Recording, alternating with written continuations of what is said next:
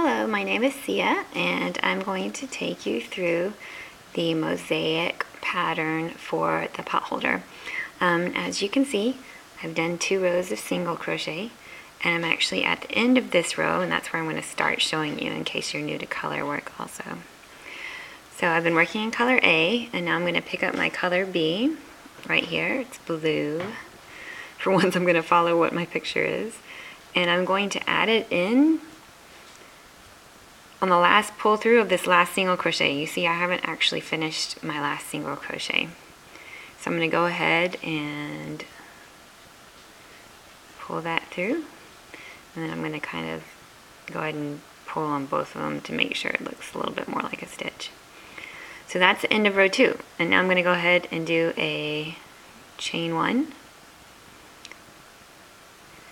and then we can go ahead and start row 3. So let's take a look at what row 3 is like.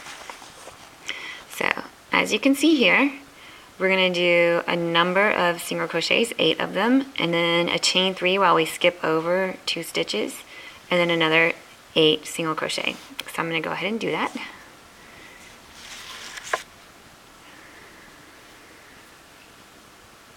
So I've already chained 1. I need to go ahead and turn, and now I'm going to single crochet 8. So this is 1, 2,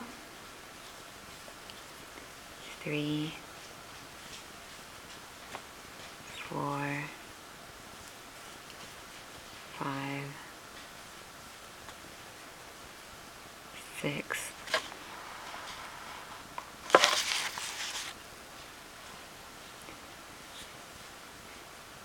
7,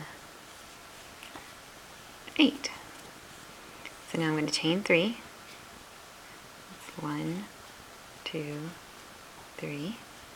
And skip the next 2 stitches and go directly to the 3rd stitch. So we chain 3 instead of chaining 2 because eventually we're going to have stitches that come through here, which will pull a little bit of tension on those, and we don't want it to curl. If we only did 2, it would be a little too tight and would cause puckering and curling. So that's why we do 3, even though there's only 2 stitches we're skipping.